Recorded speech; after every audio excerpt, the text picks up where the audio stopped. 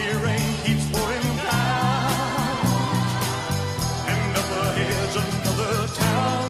So, how did Louisville fare in 2015? Well, I guess it just depends on what part of the season you look at. In the beginning, not much went right for the Cardinals, losing their first 3 games. And all 3 were close losses, but still losses nonetheless.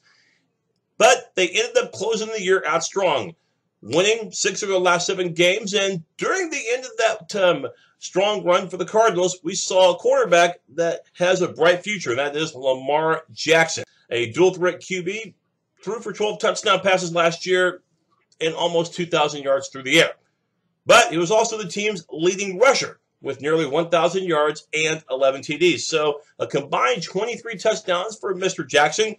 And even though he was a big part of their running attack, although he was a quarterback, he wasn't their entire running attack. You have Brandon Ratcliffe, who I think will get more action this year. Of course, Ratcliffe, the primary RB. Wide receivers loaded in this area, and they'll rely on the 3 J's. That's James, Jamari, as well as Jalen. James Quick, Jamari Staples, as well as Jalen Smith. Receivers last year that were fairly balanced in terms of receptions. So that's a good thing for Lamar Jackson, is that he will have 3 reliable targets. As far as the offensive line, boy, were they young in this department last year, and at times their lack of experience showed. The thing that Louisville has to do is protect the quarterback. They gave up over 40 sacks a year ago, not to mention nearly 100 tackles for loss. And this is something that, you know, through a year of experience, you think that maybe they've matured in this area. And as you can see, they've got plenty of returning starts from a year ago, a combined 41 starts in all for Louisville, returning 3 full-time starters.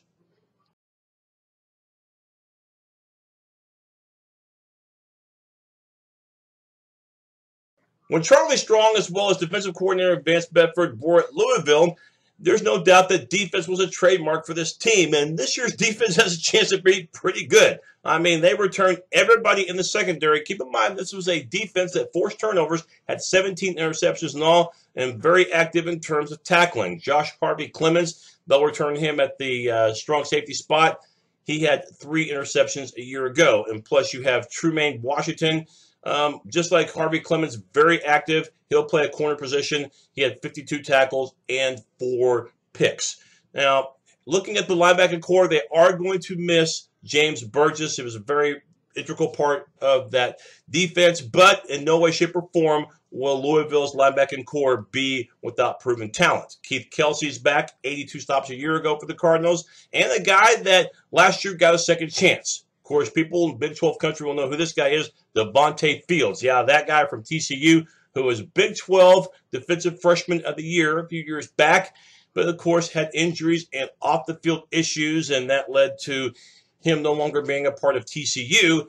and went to a community college a couple years ago, and we saw him last year emerge for Louisville and have 64 tackles and 6.5 sacks, and now Fields entering his senior year.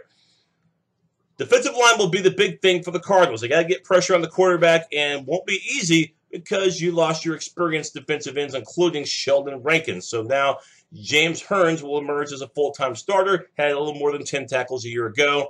But nose tackle, no problem as far as experience with D'Angelo Brown. He had 30 tackles in 2015. Time now to break down the Louisville schedule. And if you see at first glance, there aren't a lot of Saturday football games for Louisville. In fact, 1/3 of their schedule is going to be played on Thursday or Friday, of course, for national television purposes.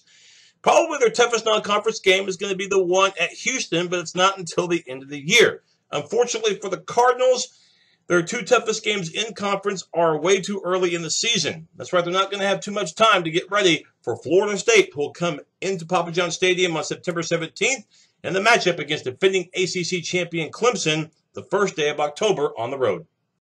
If Louisville played in the Coastal Division of the ACC, I'd feel good about their chances of making it to the championship game. But life's not fair, right? Playing in the Atlantic, you got Florida State and Clemson to deal with, but still should be a solid year with 9 wins for Bobby Petrino's team.